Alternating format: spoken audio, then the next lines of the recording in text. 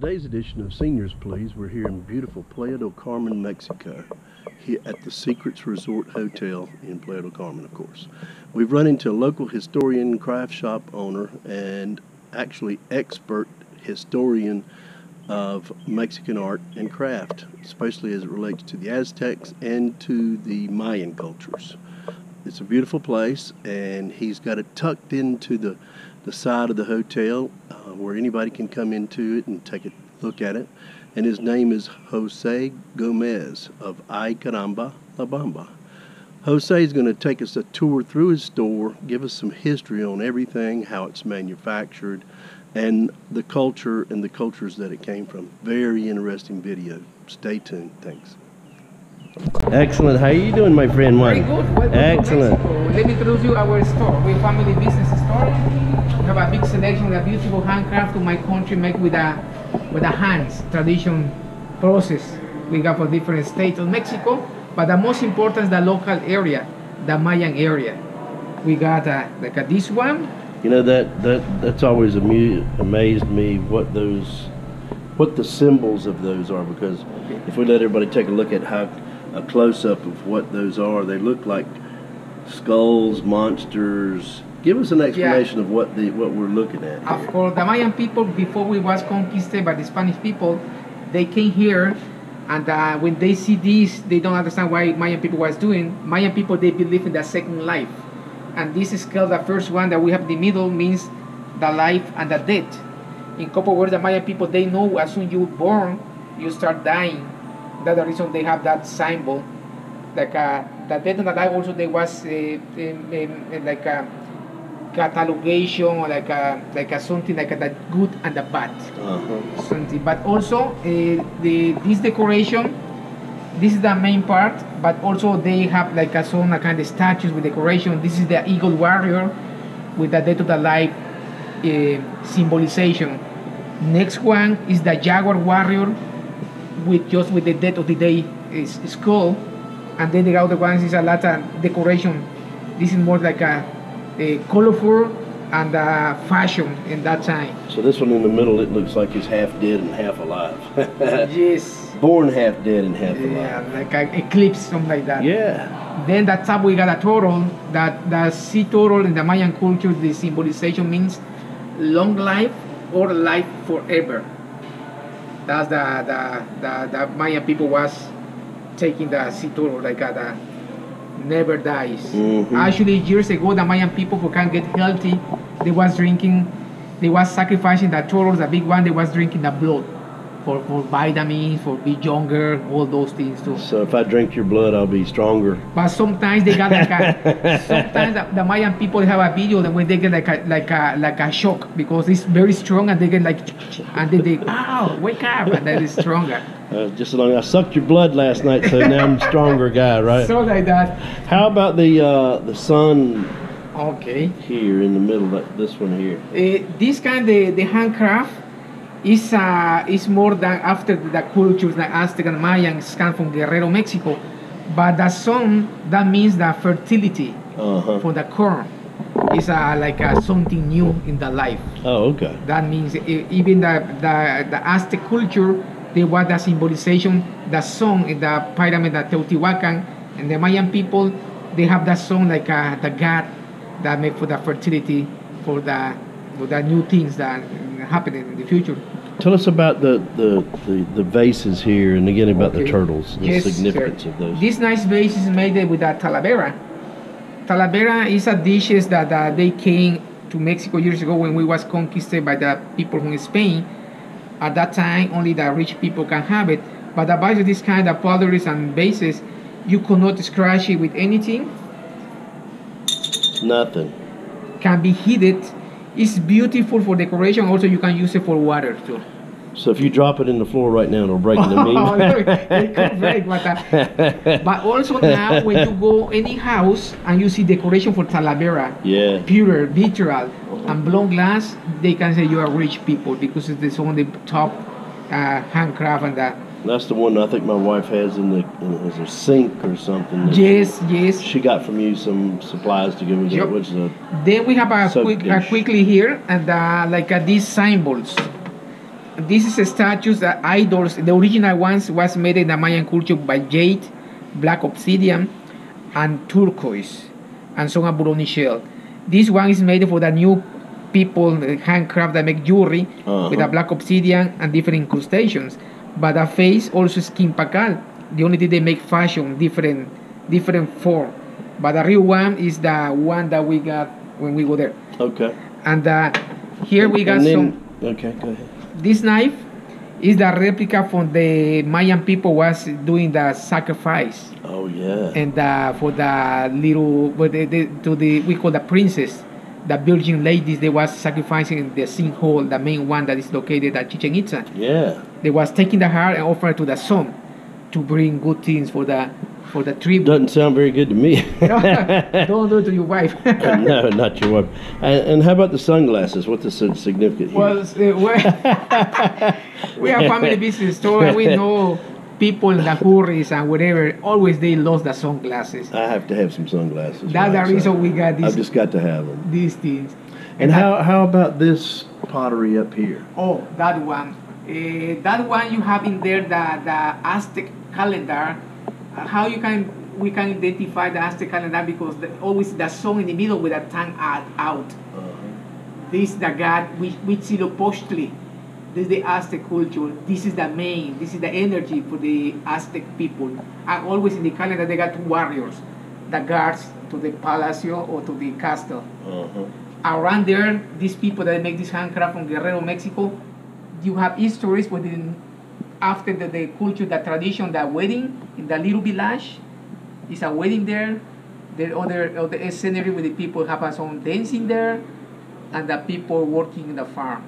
It's a mix of the culture Aztec with the histories about the little village by the amounts close to Mexico City. So did the Aztecs fight with the Mayans, or were they peaceful cultures? No, the Aztec never fight with the Mayans. Only they fight with the Spanish people, with the Hernan Cortés.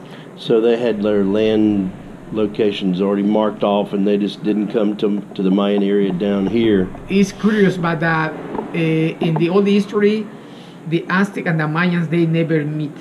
Really? Really. They never... Is it too far? Well, They used to say that the Aztecs would run fish from Veracruz all the way to Mexico City with runners. No, that's not true. No, it's not true. They was running the fish from Tulum. Tulum, the little pyramid, the port of the Maya, to Chichen Itza. Oh, yeah? Offering, and those people, they was changing merchandise with the fishermen and the meat with fish. And the capital, Chichen Itza, was always there, but they know the port they were using for going something to Cozumel, because in Cozumel they have some pyramids too. Yes. They went by also they did like by the canoas, and they did Cozumel, Belize too, sometime for Belize, and they went to Gulf of Mexico, the Yucatan, all the ports by Yucatan too. But they never went so far. The most far that they've been there is Uxmal, near to Chiapas, Mexico, and part of the Tabasco. That's the island. That's it. No more. There were lots of runners. Yeah. How about down here where you've got these masks? These masks are intriguing to me. They're just bizarre.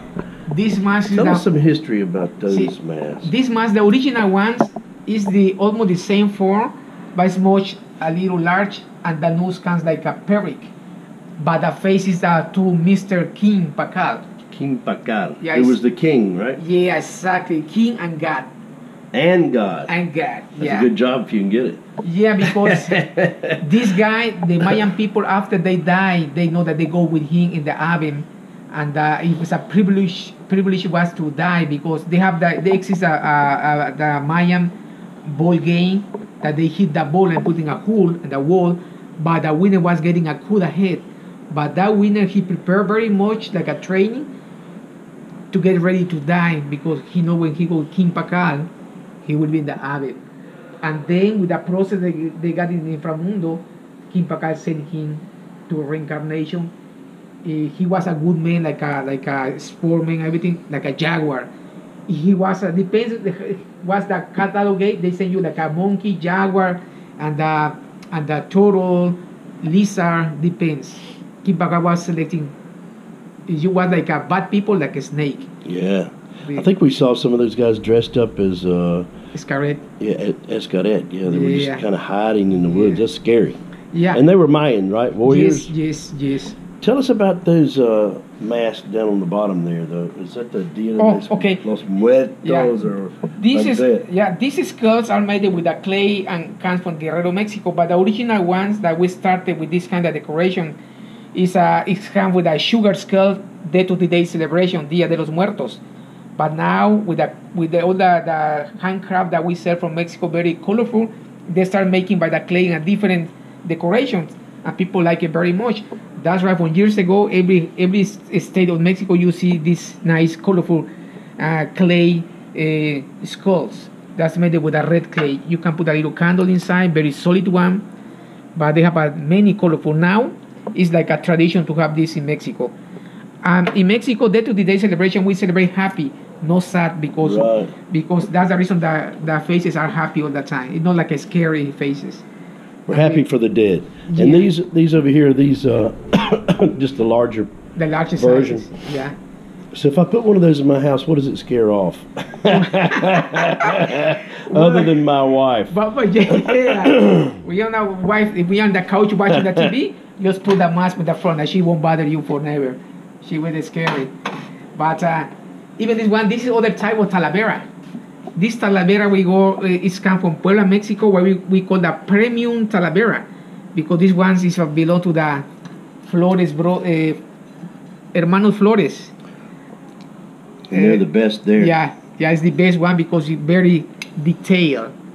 Actually, in Puebla, Mexico, the cathedral of there, most of the decorations on in the corners is all pure talavera with gold. Very beautiful.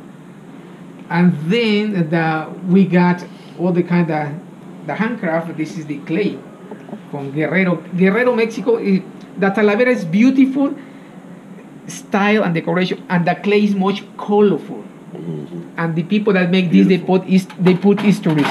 Like here is the lady cooking. They call molcajete, and see, that's the fire and like a little we call the fogata. She's working, and a little fogata. Yeah. And the next masks, it's more the same. Yeah, it's more about Day to Day, but like I say, because this is people like it very much. They make a lot of diversity in the fashion. This is for the holding this is for the holding the wall. The other one that we see for sit on the table, like a standing one. And but this is the same place. Guerrero, Mexico is the land of the red clay. Right. The red clay people, you can see the finger how they make it. Oh yeah. Actually, the red clay is not beautiful. They make it beautiful when they do the decoration and the painting and they glaze. What is the paint made out of? Is it just they use like acrylic painting, and it's a process, a long process, because they make first that design, they put the colorful, they put to dry in the sun. After that, they just decorate and glaze in the fire and get that shiny. But this one never use it for food. Any of these dishes is not possible to use it for food because you got the lid. In the talavera, no problema, because that's baked on 600 Celsius degrees on the fire. Then we got this thing. This comes from Toluca, Mexico.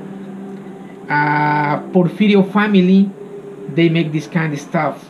The composition is made we call fish stone. The fish stone is like 70% recyclable fish bones, 30% fish bones. Yeah, recycle, like a red snapper, tuna fish, barracuda. The people they try to save a lot, and they put a container metal one. They compress, they add the resin 30%. They heat it, they melt it, and they create like a clay. They drop this in a wood mold. And when it get dry, they carving like a wood, and you get this. Is that the Aztec calendar again in the inside? Yeah, the Aztec with the Quetzalcoatl. Quetzalcoatl is the snake that they have, the Aztec people. It makes in Yucatan, Mayan culture, they call Kukulkan. Kukulkan. Yeah, it's two different snakes. In the Aztec, it was the god. In here, only was the like a someone that like only they show up by the equinox. March 21st, Kukulkan appeared in the pyramid of Chichen Itza, comes down and hits the head, and that means the change of the or comes the fertility date with the spring. But Kukulkan is they just respect that snake like a symbol that counts the good things, cosecha, fertility. Because you only got this Kimpakal in the Mayan culture. What else do you have back there in your treasure chest? Looks like you've got some more Dia de los Muertos. Oh yeah, this lady's other thing. In Dia de los Muertos, they have the traditional Katrina. Katrina is the lady that is beautiful with a dress, but has a skull face. I mean, they will scary you. Yeah. The tradition say that she's walking all the time with a bimbo body, but when she turn around to you, wow, you're scared. But now in Mexico, with the tradition of day to day, many beautiful ladies, they dress up and they do that makeup. They're beautiful. That. Yeah.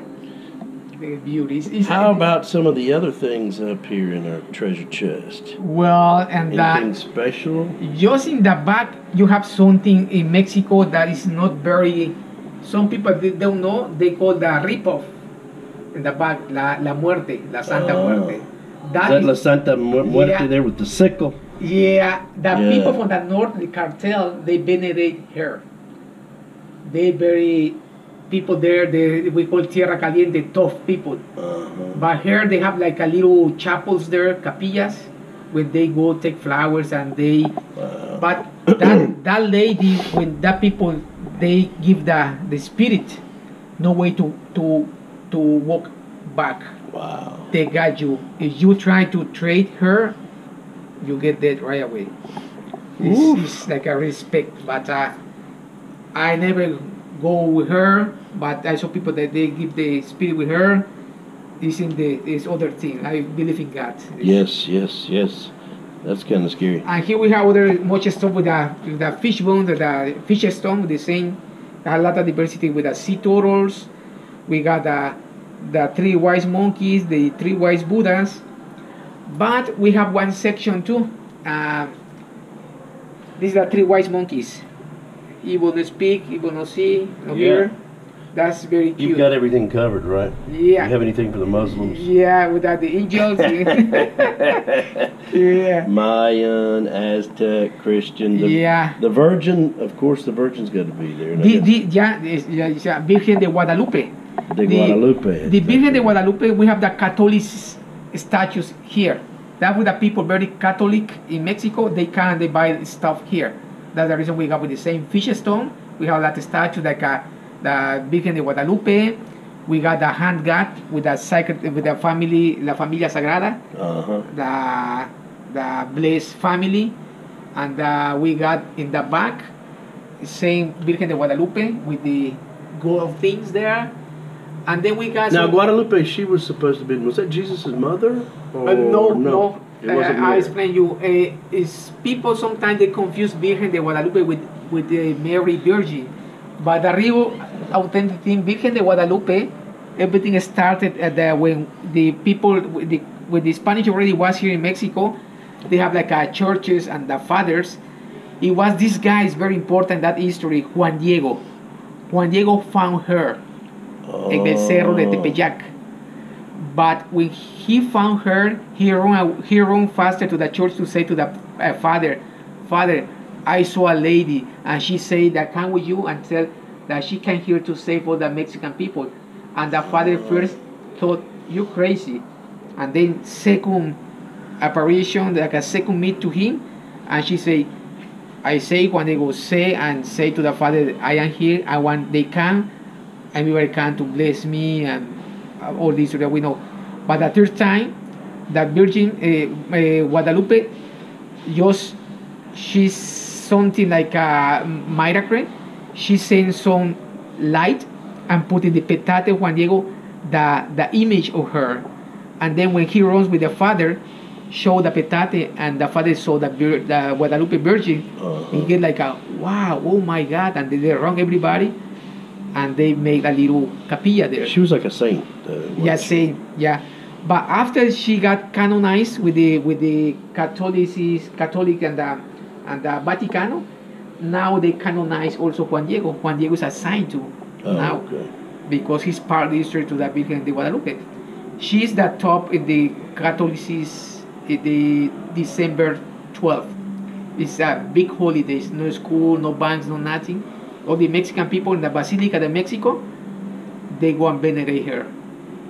She supposed to be they saving the authentic. That's why a lot of girls are named Guadalupe. Exactly. And then Maria. Maria. Yeah, but Guadalupe is like a Lupita. Catholic influence. Yeah.